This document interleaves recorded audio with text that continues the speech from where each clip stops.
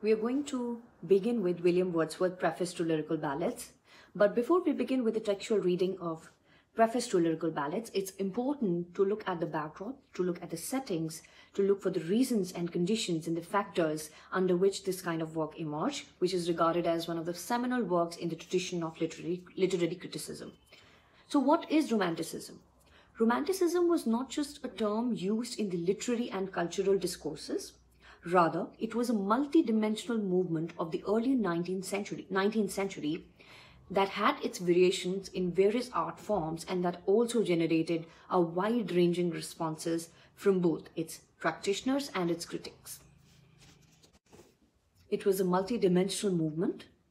For example, in Germany, it was seen more as a philosophical movement in the Age of Enlightenment, which primarily referred to or which focused on or which emphasized on the need for emotional awareness, the need for emotional self-awareness as a prerequisite, as a precondition upon which the society's improvement can be thought of or the betterment of the overall human society can be predicted.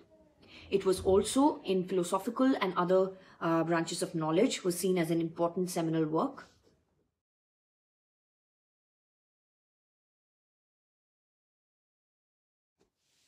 In philosophy and literature too, it was seen as a kind of revolt, a reaction against scientific rationalization of nature, as during the Age of Reason, everything was rational, or too much emphasis upon rationality not only throttled the creative freedom, but also left little room for the freedom of human spirits.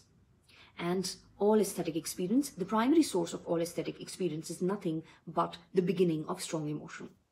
As far as the people of England were concerned during the 17th century, they even these people have to face or they had to undergo the ordeal of change, as English society during 1750s were undergoing a lot of political and social changes.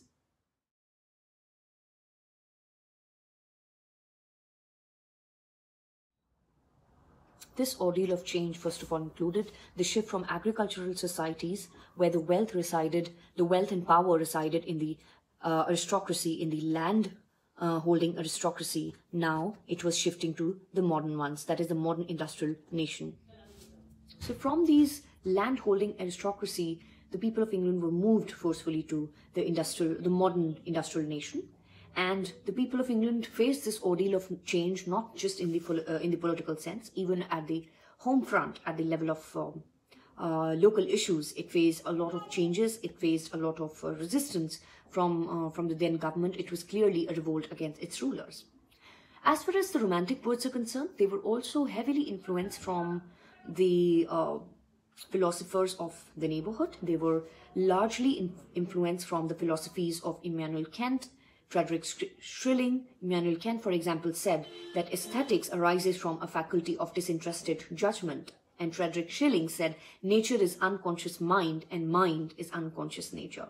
And all other intuitive modes of thought, for example, of dreams, of inchoate longings, of hallucinations, nights, moonlights, melancholic sense of loss, the sense of lacking, all these romantic motives somewhere found their echo, somewhere found their origins from these German philosophers.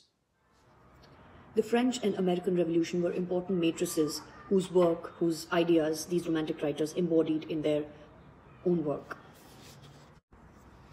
The work of Thomas Paine, P-A-I-N-E, The Rights of Man, then Edmund Burke's Reflection on the Revolution in France, that was published in 1790, then most important work that was regarded as having considerable influence on William Wordsworth and Shelley both, was William Godwin's Inquiry Concerning Political Justice, 1793, and Rousseau's On Education, which was more about the diatribes against the oppressive world of the adults.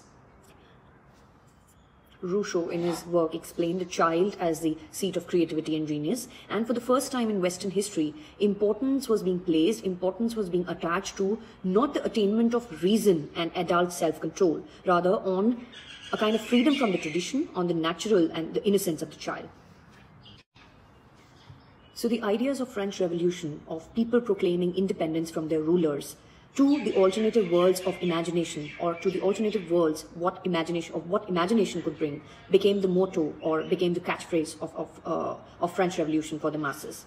And in fact, William Blake very famously in his work, The Marriage of Heaven and Hell, he says that what is now proved was once only imagined. And in fact, the majority of modern day ideas that we see today, that is of liberty versus domination, or individual freedom versus social responsibility, tradition versus change, past versus present, innocence versus experience, man versus nature, all these ideas, all these ideological binary structures had their origin somewhere in the Romantic period of English literary history. So all these external conditions, all these external factors somewhere brought about an appeal to the people for the collapse of the old regime and necessitated a system of change.